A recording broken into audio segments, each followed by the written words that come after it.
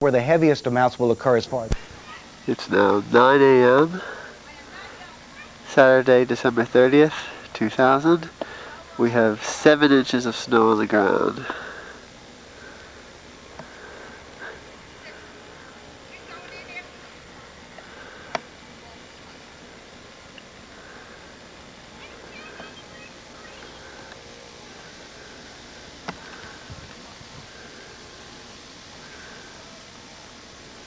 And here we are in the backyard.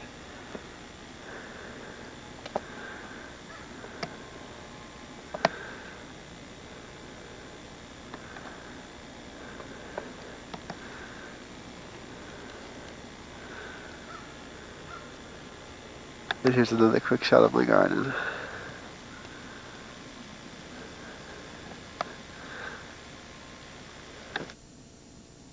We're in the heart of the storm. I want to go right to the AccuTrack because there's a couple upgrades we made to the AccuTrack, and just in time for this storm we can tell not only the snow from the ice and the rain, but we can also give you snowfall rates. So if we go in closer to this, what I want to show you is, although the rates have been varying and it looks like we're down a little bit in the city, probably less than an inch an hour in the city right now, we still have pockets of 2 inches an hour, certainly through central New Jersey right now. And again, one thing we say in the Weather Center is, and there's a little stroke of lightning right there, so that, again, just showing the intensity right now. And as you go into, let's say, the Riverhead area, a thunder snow right there. So that's pretty impressive. That's live lightning on the AccuTrack. Again, getting back to what I was saying, what we say in the Weather Center is you got to smell the sleet and rain to get into the heavy snow. So right near that changeover line, which the AccuTrack is trying to depict right now, and there may be a little bit of mixing going in the South Shore of Long Island, although my surface observations are still saying all snow across the city, is that we're talking about the heavy snow right in the city, and then just to the west of the city, another corridor here through central New Jersey.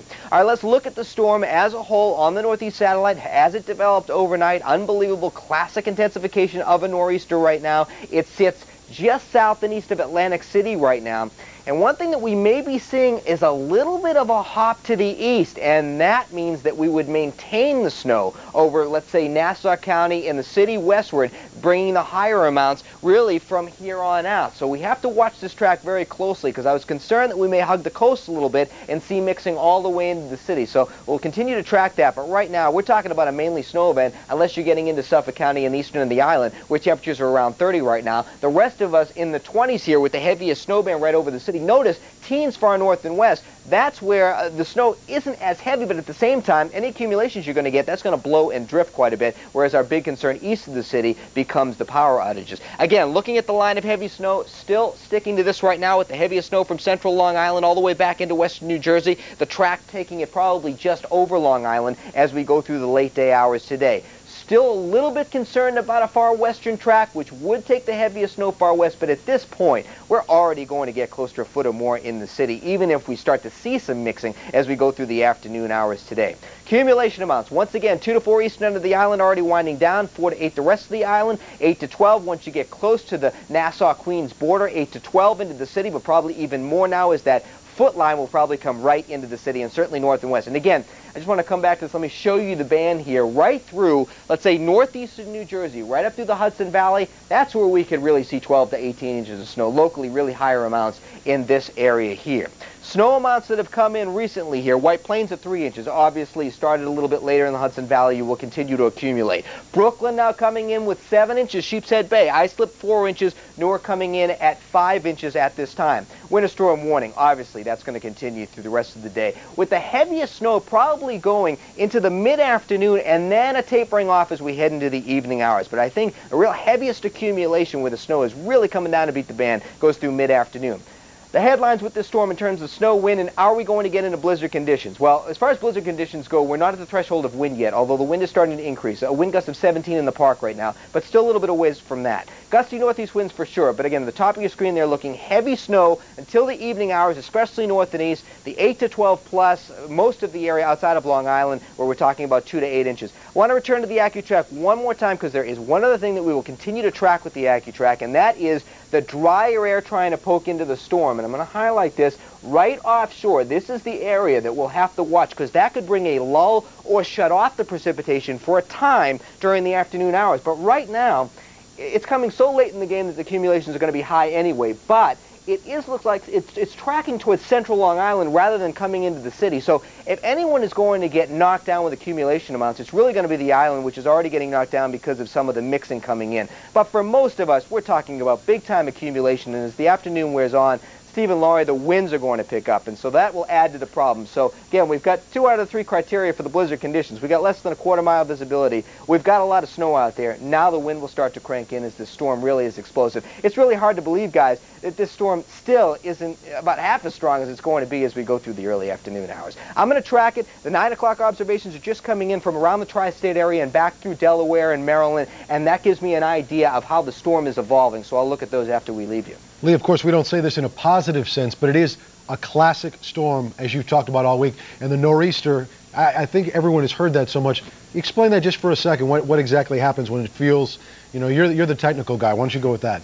This is a textbook storm, as you said, and a nor'easter, generally a storm that's going to either it's on the coast or developing along the coast, a secondary storm.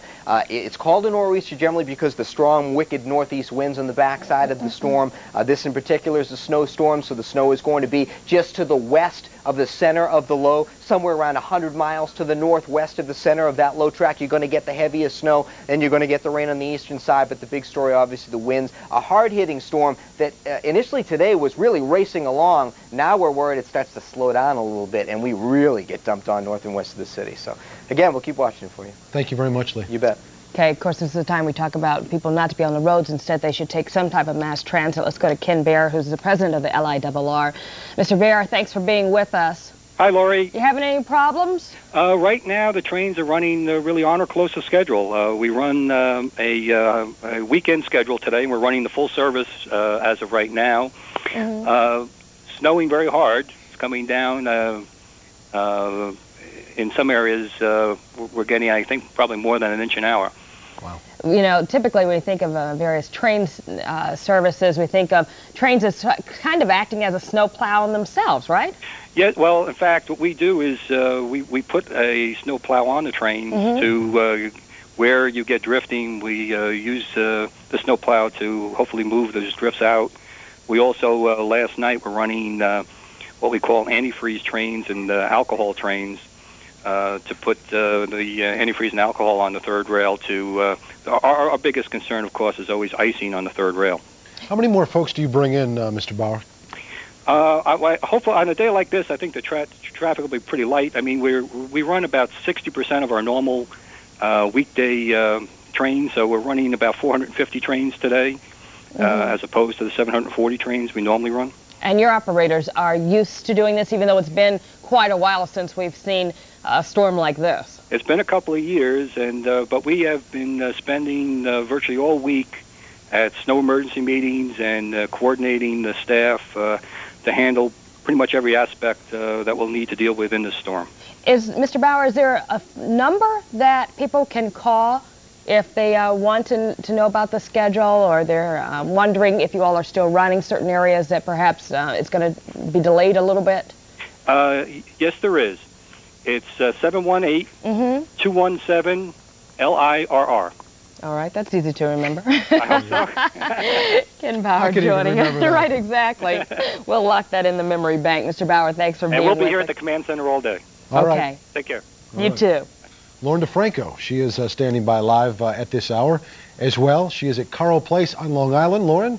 Hey, good morning, Steve. Well, I can tell you most of the people on Long Island spent the morning digging out. Let me just give you an example of how much snow has accumulated on the roads here. I would venture to say about a good 6 inches of snow has already accumulated, and that's conservative right here.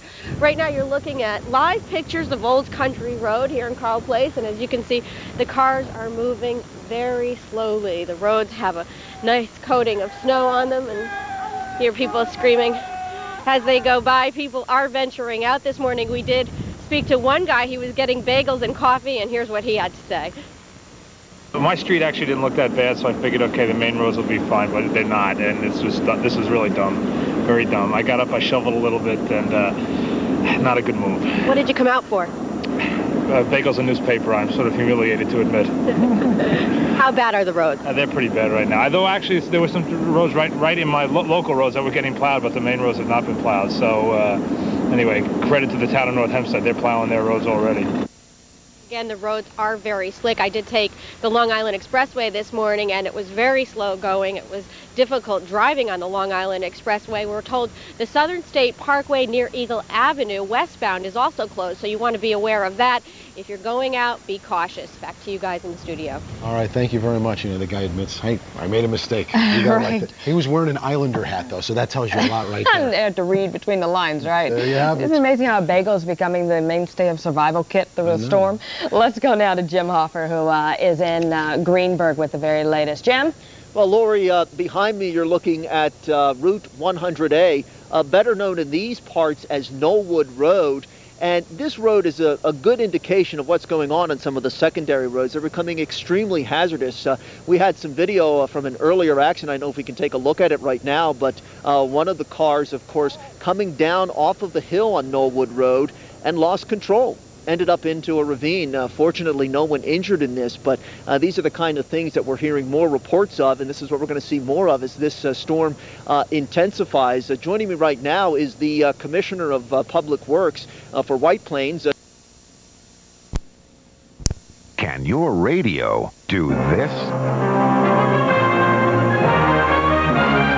Only one radio can give you stereo sound this big, yet is small enough to fit almost anywhere. The extraordinary Wave Radio from Bose. Press the remote control and hear big, rich sound that fills the room. Sounds so rich, Popular Science called it a sonic marvel. You hear music the way it was meant to be heard. Clear, full, incredibly lifelike. You've got to hear the Wave Radio to believe it. And now you can, satisfaction guaranteed.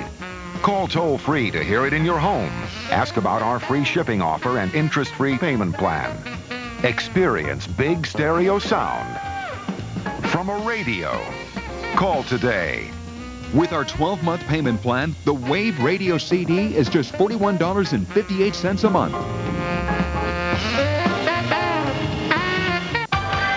Still in the news, the Buick year-end sell-off continues unabated. When Buick issued an additional $500 holiday bonus on select 2001 models, bringing total cashback offers up to $1,500, analysts predicted an immediate spike in market activity. Now, eager buyers are still storming the floor with no sign of a slowdown. You have to wonder, though, with holiday bonus cash ending January 2nd, how long can these market conditions last? Next week on Atmospheres, guiding ships in and out of port is rough when the weather is bad. Plus, the weather may be the secret ingredient to making award-winning wines. Don't miss Atmospheres, hosted by meteorologists Jim Cantori and Mish Michaels, Wednesdays at 8 on the Weather Channel. Right now, it's time for your local forecast on the Weather Channel. Currently, the temperature is 24 degrees with light snow.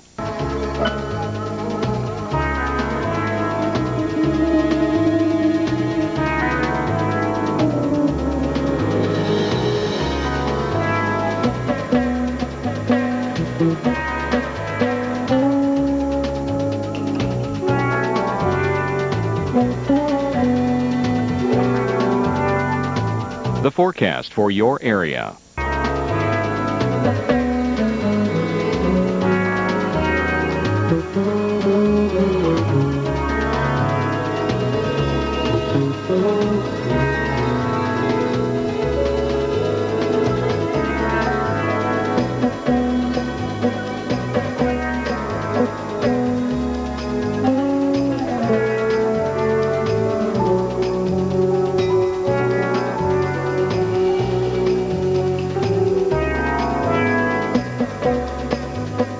Expect fair skies Monday through Wednesday with temperatures in the 20s on Monday.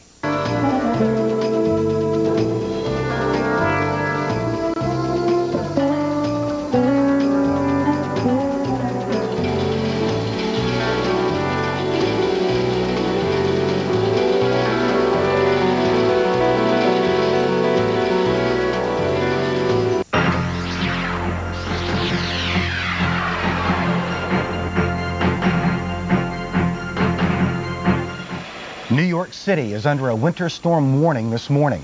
You could get as much as 12 inches of snow in the Big Apple today. We'll take you to New York City for a live report. Expect heavy snowfall in places just like New York City, New Jersey, and Boston today. And as you saw, the snow is already piling up in the Big Apple at this hour. And as Bob mentioned, we'll have a live report. Plus, it's windy and very cold across the south. Details ahead on Weather Center. Good morning and welcome to a very busy Weather Center. I'm Melissa Barrington. And I'm Bob Stokes. There's a big storm churning off the mid-Atlantic coast, and as a result, we're going to see some pretty impressive snowfall amounts. As a matter of fact, we've already seen those in parts of the Northeast today. Matter of fact, you in Philadelphia are waking up to the snow on this Saturday. You've already picked up more than 2 inches of snow, make that closer to 4 by now in Philadelphia this morning, and you could get as much as a foot before the day is over. We'll take you to Philadelphia for a live report later in this segment of Weather Center. Our winter weather expert, Paul Cosin, is tracking the storm. He joins us now with the latest. Good morning, Paul. Good morning. Well, at 9 o'clock this morning, Central Park is now up to 6 inches, and we're seeing snowfall rates on the order of 2 inches per hour. So it is certainly not inconceivable that much of central northern New Jersey, New York City, western Long Island could easily see a foot of snow out of this storm. So 12, 15 inches, not out of the question. Let's take a look right now at the current radar. We can see these bands of